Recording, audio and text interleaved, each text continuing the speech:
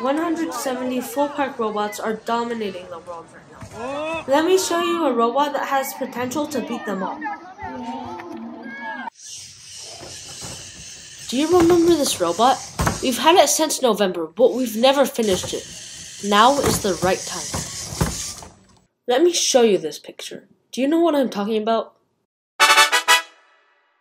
Ladies and gentlemen! How does this robot work? Outside the supply zone, it's extremely slow. But we have a transmission.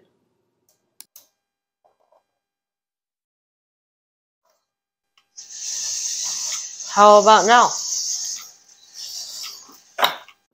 The transmission is inspired by Zorp.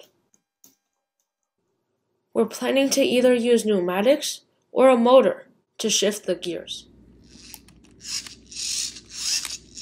Or you may have some better ideas. First, we full park. Then, another robot follows us in. But it's too bad that there's not enough space.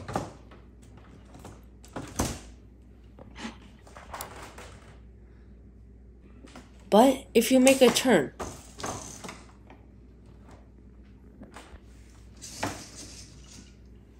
the other robot can fit.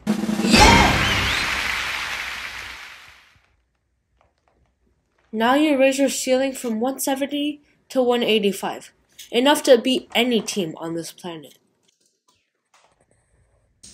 Making a turn in the supply zone is extremely hard, but not impossible. You need this, the ratchet lift. Punchers shared the ratchet. Austin posted it. Riley optimized it, and we learned it. The two ratchet boxes. You put them here, so you're able to lift the intake. Then you can turn in the supply zone.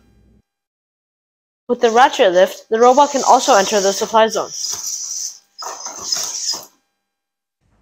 The robot's small, but it can still hold 6 purples and 33 green cubes. It may not be able to clear the supply zone, but it can clear the rest of the field with ease. You won't be first in your division, but if you don't make any mistakes and with some luck, you may be 5th or 6th. And if you're paired up with a robot that can also full park, you just won yourself a ticket to the dome. And you're world champion! Yeah!